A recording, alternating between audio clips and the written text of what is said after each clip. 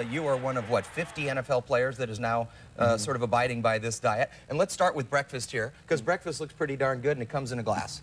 Yeah, that's the biggest thing, is the convenient factor, because these guys have a very busy schedules, like everybody else, but they're very committed, and that's what has gotten them to the NFL. And what I wanted to do is, you know, be the forte to help the NFL last longer for them, because it's a career. And the smoothie, basically, what I've done is I've made it so that it's not just your regular Jamba Juice smoothie, or it's amplified with a big amount of nutrition. You boost it. Boost it. Like huge. Beyond all right, let's talk about the range. boosters, first of all. We have little piles here. Right here, this is a lecithin powder. This helps trap triglycerides and fat in your system. It actually protects your joints, your heart, your lungs, all the tearing and wearing you do as an athlete or as an individual. So that's lecithin. Lecithin powder. And the green stuff? This is a mineral green. It's a combination of every single green vegetable you can think of. The ones that if we were to cook with, they would taste horrible.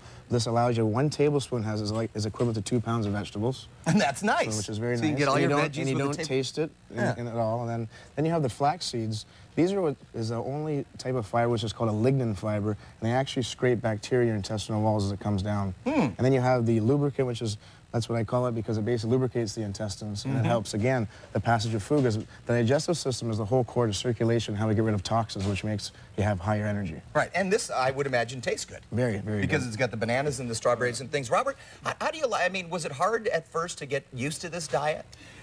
No, and you know, it's funny you mentioned the shake is because, you know, you have to, when you're first making it, you measuring everything. Now I just do it blind. It's 5 strawberries, you know, I don't even have the measuring cup, and boom, I'm on my way in 5 minutes. And that's what's important for people that are on the move. Yeah, exactly. And the other interesting thing is that you actually pre-package these things and send them. And Robert, these things follow you wherever you go, pre-packaged meals? It's a nice package. Isn't that on the front amazing? doorstep, and it's all customized to his body. Well, let's talk about dinner.